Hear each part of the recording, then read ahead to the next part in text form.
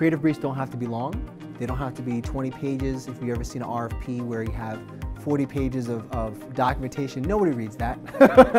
and being somebody from the industry, nobody reads that, believe me. They only read it if they have to respond to every single point. But the creative brief is important because it's a guide.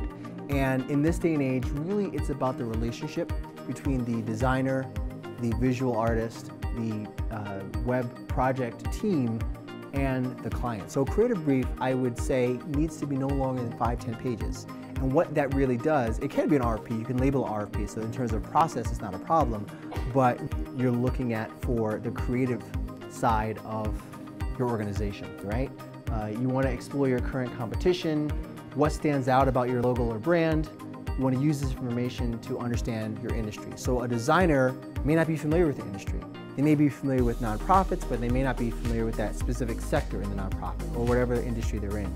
Just because they're a great designer and they have a great portfolio does not mean they have always been familiar with the industry that you're in. So the creative brief, one of the big things is to really help them understand not just what differentiates you from the competition, but also more about your industry and what your social missions or what your mission is for your company next year, 2 years out, 5 years out, 3 years out.